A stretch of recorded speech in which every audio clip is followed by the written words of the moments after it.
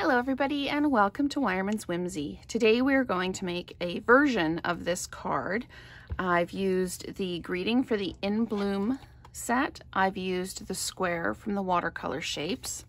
And I've already cut out all my floral elements from the Pierced Blooms dies that you could coordinate with the In Bloom set.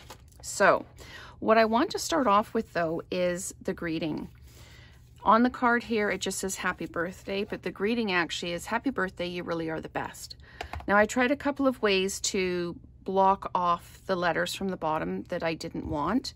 The first way, which I did with this, is I inked up the stamp and then I put a piece of paper across kind of the bottom of my piece of cardstock I wanted to stamp on, and then I stamped it down so that the you really are the best showed up on the waste paper. I did end up with just a little shadow on here though. So I've had a bit of a play with how it could work, and I want to show you what my solution was. And my solution is washi tape. I used a piece of washi tape that was longer than the die, and of course now the washi tape doesn't want to work. Okay, so I took a piece of washi tape and put it across the letters that I did not want to appear in my greeting. So I just tucked it over the bottom. I made sure it was really tight on the edge of the block, and I made sure that it was tucked in so that I still had all of the tails of the greeting above. And I'm just going to pull this down just a little bit like that. So then what I did is I inked up my stamp, made sure it was really, really well inked up, and it is. And then I peeled the washi tape off, and I can put my greeting down with the happy birthday without the rest of the saying on it. I was actually thinking of cutting the stamp itself, but cooler heads prevailed and I didn't cut the stamp. So I am going to run this through with the second smallest stitched rectangle die. Cut that out. Just center that. I'm just using my small plates because it's just a small die. I don't need to run it through with the larger plates. I don't have the smaller cut and emboss machine, but the smaller plates are really good, especially if you're just doing small greetings like this, or just a couple of small die cuts, because it's really quick. So there is the greeting. We're ready to go. Like I say, I've already cut out the die portions of it, and I used my adhesive paper as well, just to make it easier. So for this card, this one has the soft seafoam card base with Blushing Bride, and then of course the white cardstock. What I'm going to do with this one is I'm going to keep the soft seafoam card base. I'm going to add a Blushing Bride mat in 5 1/4 by 4, and then I'm going to use a piece of the white cardstock in 5 by 3 3/4 to go over top, and this is what I'm going to decorate. So I can go ahead and I can attach the Blushing Bride mat to the soft seafoam card base, and just line it up, drop it down, and give it a press. Okay, let's just put that off to the side for now. So to do the background, I used as I said, the square from the Blushing Bride and the soft seafoam. Now, I was playing with the idea of doing second value, but I think the second value would be just too pale in the background. So I am going to go ahead and I am going to use full value in both of these to stamp up the squares. So this is the soft seafoam, and I'm just coming in and stamping down like that. And then what I did is, because I know all the blocks are going to be the same size, I just came in again and stamped like that, and then just finished off the bottom piece like that. So I'm going to clean off my stamp using my good old Stampin' Scrub. This thing gets washed about once a week because I use it so much. Okay, so now I'm going to come in, sorry about the noise, with my Blushing Bride, and I'm going to ink up the white space, just like that. And it does come out really quite dark. I've said before, the ink comes out quite dark when you first stamp up, and then it dries to a more true color. As you can tell, I've just inked this one and this one is dry. So you can really see the difference in the colors in the ink. So again, if you're stamping something and you think, oh my goodness, that is completely the wrong color, it probably isn't. It will dry the way you need it to. So I am going to adhere this to the card base now. And then we can start building the flowers. And really, however you want to put the flowers on, however many flowers you want to put on, is entirely up to you. I know that the greeting will be dimensionalized towards the bottom here, and that's kind of where I'd like to have the greeting, at the intersection of the white lines, just like that. So as I said, I used the adhesive paper to glue onto the back of the cardstock so that I basically have stickers.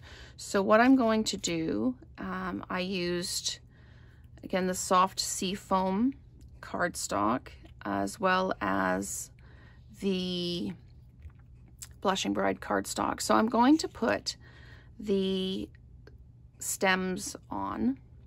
I'm just going to peel the paper off the back of the stems so that I can stick them down. And then we'll place the flowers. And with this card, I did the center flower a little lower. I think I actually want it to be up higher, so I can adjust as I go with how far the flowers are. So I'm just going to crisscross these. I actually want this one to go this way. And so you'll see the bottom of the stems potentially underneath the greeting, and that's fine. So we'll do that. And then I've just got a short piece because I didn't really want that third stem sticking out the bottom. So just try and pick that up. There we go. And again, peel the backing off. For little pieces like this, it is really, really great to have the adhesive backing. Now you'll see I'm putting this on, there's a gap here, but I'm going to put a leaf over that gap so you won't even see it. So what I've got is 2 flowers that are pink. The largest flower is pink. And I'm going to place them down, and see, I could put it right at the top of the stem, or I can bring it down as long as it doesn't extend past the flower. So I can put this one on like that and then just layer everything up like this. And then I can put the center in, and all of these again are from the Pierced Blooms dies. And just pop that in. If you wanted to do them different colors, whatever you would like to do. I always say these videos are a guideline of what you can do. Doesn't mean this is what you have to do. You can use your own colorway. I just thought this was really cute for a younger girl.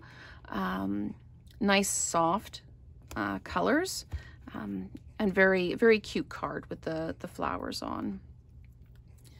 So we'll just keep building the flowers. And I have to say, I am a super fan of my followers. This last week, the comments have been coming in fast and furious.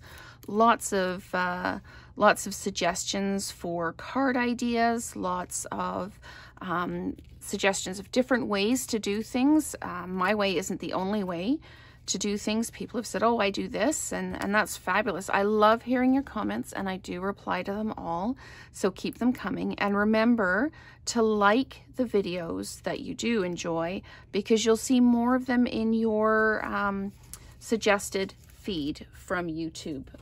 They base what they show you on what you've liked previously. So with the leaves, I actually cut one stand of leaves out and then I just snipped them off. I didn't do that prior to doing the video because I wanted you to see the process. And I've just got this piece of Granny Apple Green here just so that you can see the pieces separately. So there's a little bit of patience with me while I trim these leaves off. And it's okay if there's a bit of a flat side on it because we'll just put that side to the stem on the card. So I'm just going to trim that back and that one like that. And this one I think is the one that I am going to put in the center, and you can see it covers that stem up perfectly. So this one absolutely has to go on this side. So we will do that. And you can put as many or as few leaves as you like. Again, completely your card. You absolutely do what you would like to do. And I'm just going to peel the backing off that one. Pop that one up in the middle like that. Oh, I didn't peel all the paper off. I'm like, why isn't that one sticking down? That's okay.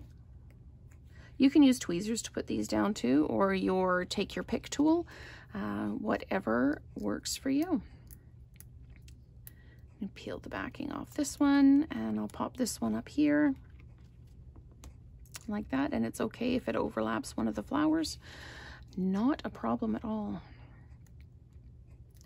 We'll peel the backing off this one